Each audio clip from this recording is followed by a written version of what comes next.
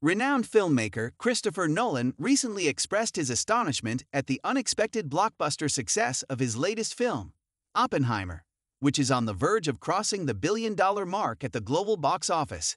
In an exclusive interview with Variety, Nolan shared insights into the film's unprecedented triumph, emphasizing the crucial role of timing in its reception. Nolan acknowledged the unpredictable nature of the film industry, stating, "With certain films, your timing is just right in ways that you never could have predicted."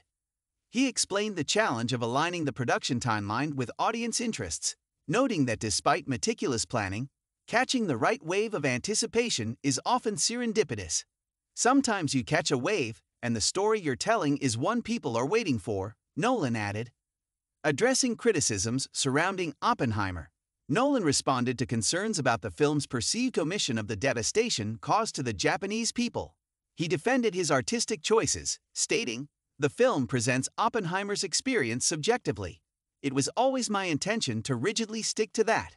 Nolan clarified that the narrative follows Oppenheimer's perspective, highlighting the moment he learns about the bombing concurrently with the rest of the world.